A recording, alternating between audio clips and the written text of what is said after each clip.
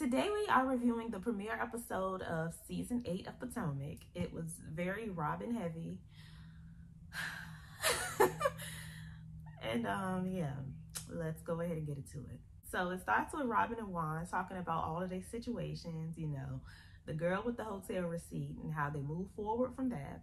And, you know, they got married and then they went through this whole thing on the media.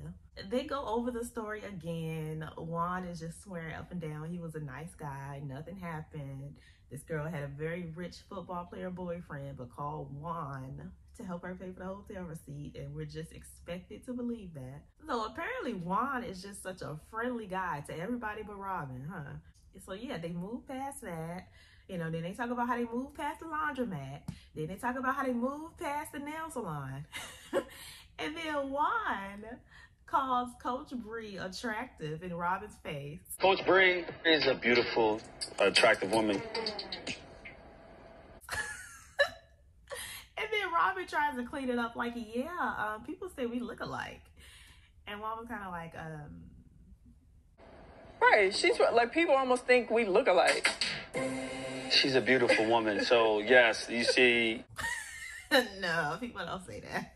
Why would he say that? They basically just use this scene to deny everything, you know, because then they start talking about his job and how he got fired, but he didn't get fired for the reason everybody said he did. Like, okay, y'all are just in denial, okay. You know, she doesn't understand why Candace is upset with her because she defended Candace. It's not about defending Candace. It's about the fact that y'all were using her situation to deflect from what you had going on. Y'all put a whole fake situation on her when you had a real scandal. So next is Karen, Wendy, and Candace, aka the winning team. They meet up to talk about where they stand with the ladies. Pretty much everyone is irritated with Robyn, even her own friends. I don't want to call her delusional. I don't want to say that. I want to say looking at her relationship from a different perspective. You know, because of this Juan situation. Robyn's reason of not bringing it up is because she was waiting on Karen to bring it up, which is pretty dumb. Well, and then on top of that, Karen did say something about cheating. So even if you're waiting on her to bring it up, she did. She did say Juan was cheating.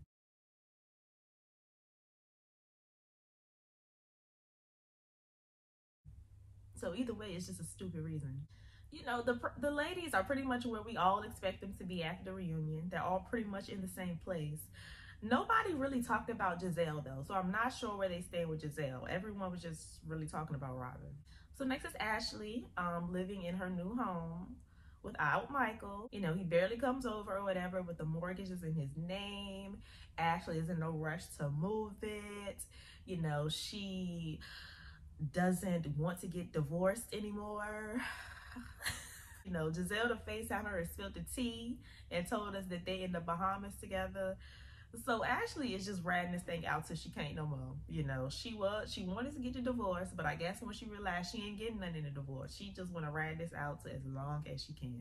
Side note, I love Ashley's confessional look. She looked really good. Next is Giselle and her new man Jason, who was 16 years younger than her. I don't really know about him yet, but I'm glad we moved on from Jamal. This was a cute little scene for Giselle. This was a cute little episode with Giselle. You know, everyone loves Giselle as a mom, so she talked about Grace graduating and going to college, and how she took her on a trip to Dubai, and they had fun, and one last little shebang before she went off. You know, the viewers love Giselle as a mom. So then she starts asking Grace how she feels about her new boo.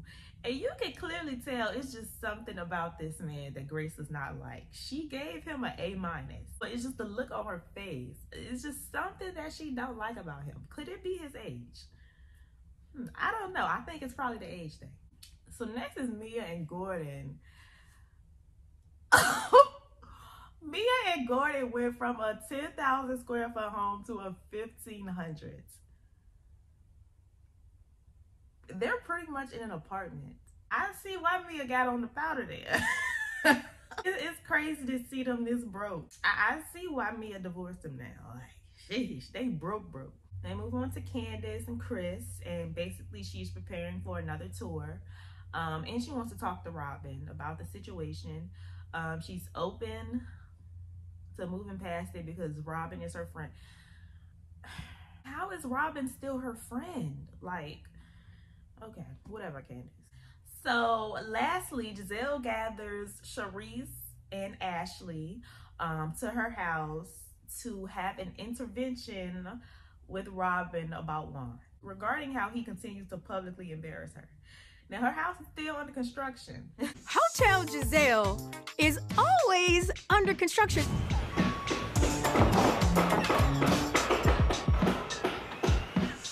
And something's always broken. Something always needs some paving, some trimming, some demolishing. Okay, Chateau Sheree. I guess the only difference is she actually living in hers. Robyn arrives last, so they kind of, you know, conspire before she comes about what they gonna talk about. It's giving collusion. So Robyn arrives, and basically Ashley starts off, and she tells her she don't feel like she being honest with herself about Juan.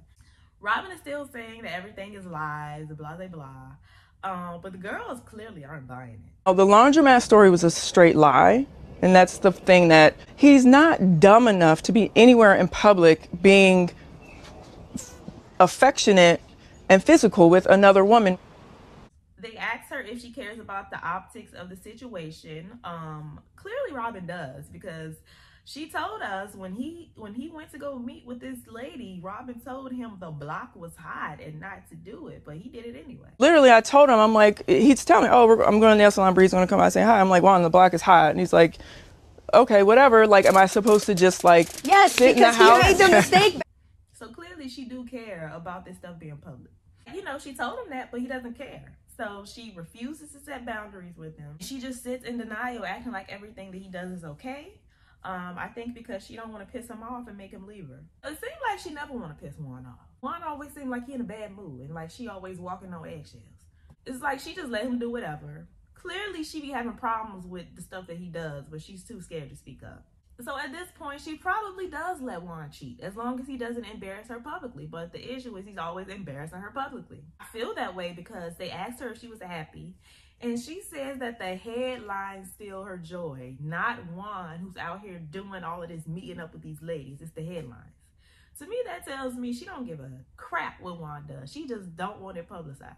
Like, girl, bye. The girls are trying to tell her it's Juan's fault. Juan is the one doing all of this, and she just keeps talking about the blogs, the headlines, all right, girl, bye. I would say it's an open marriage, but I don't think Robyn's cheating. I don't think she's cheating back, unless she's hiding it very, very well. I think she just allows him to cheat, which is fine. You know, some people are okay with that, but let your friends in on it, because they looking at you like you're crazy. And then it called you delusional all episode. They basically care way more than she do. They're telling her she's being in denial. You know, they trying to get her to open up. And it's so funny how she can, you know, interrogate everyone else and give them interventions, you know, especially when her and Giselle had so much to say about Wendy's new look, and they were just being her friend and wanting to talk to her. But when the roles are reversed, she could not handle it, because she shut all the way down. She claimed that if he cheats, she would leave him. Yeah, okay. Her friends don't believe her. Everybody thinks she's being delusional. You know, but they just letting her be. They know she in denial, but they just gonna let her be. You know, I really like the way they handled the situation. They didn't do anything wrong. You know, they were being real friends the way they handled it, but Robyn just wasn't ready to hear it. That's all. And the episode pretty much ends there. So no NECA this episode, but we will see our next episode. We didn't really get much in the preview. All of the ladies are gonna come together next episode though. Overall, this was an okay opener. Very Robyn heavy again. I mean, it's kind of to be expected, but like, if she just gonna keep denying and lying, like we can move past this. We didn't even need to bring her back, for real. But yeah, lots of Giselle and Robyn this episode. Yeah, I have no idea what's gonna be going on next episode, because again, this was just all about Robyn and picking up from the reunion. So I don't even know where we're gonna start with this new season. So this first episode really gave us nothing but a bunch of Robyn denying and being delusional. But y'all let me know what y'all thought about that in the comments down below. Stay happy, healthy, and all of that good stuff, and I will see y'all in my next video. Bye.